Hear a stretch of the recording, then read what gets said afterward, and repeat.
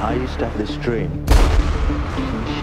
Are you receiving me? That I'd murdered somebody. Understood? Dad is flown across the ocean.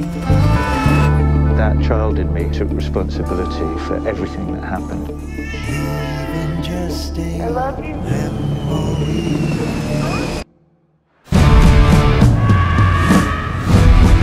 Receiving you loud and clear. Where are we? Civilian national security forces. There is no pain you are receiving. Human memory is a fallible device. A distant ship. This is what we have to learn and to act upon. I don't need no arms around me.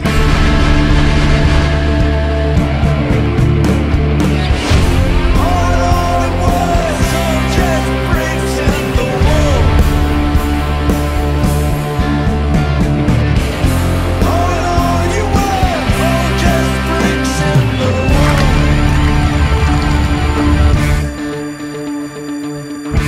I used to have this dream. I don't have to have that dream anymore.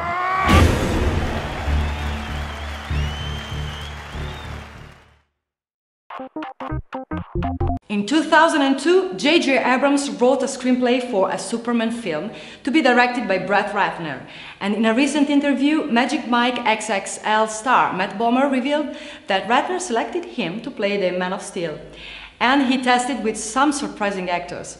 Abrams and Ratner's Superman movie would have told the origin story of the superhero and featured a Krypton that was not destroyed, Superman's evil twin, and Lex Luthor as a CIA agent obsessed with UFOs and aliens.